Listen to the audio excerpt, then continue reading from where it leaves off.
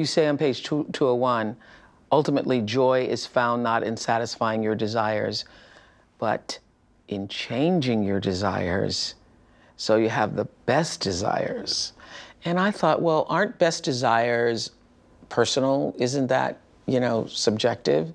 So what are the best desires? Yeah. Are we talking about your best desires or the reader's best desires? Yeah, we all love a lot of things. I bet we all have pretty similar view of what's a higher desire. So for example, if you lie for money, you've put your love of money above your love of honesty. And we all have an instinct, honesty is a better desire. So raising your desire up to the things that really are worth desiring. Yeah. But I make this distinction between happiness and joy. Mm-hmm. And happiness is when the self expands, you move toward your goals, you achieve a success. And joy is when you transcend the self, where a mother and daughter are just so in love with each other that you can't tell where one ends and one begins. When somebody's out in nature, when somebody's so lost in their work, they've lost all consciousness. And my rule is happiness is great. I'm all for happiness, success, and winning the Super Bowl. Joy is better. If you aim your life toward joy, you'll end up in the right spot.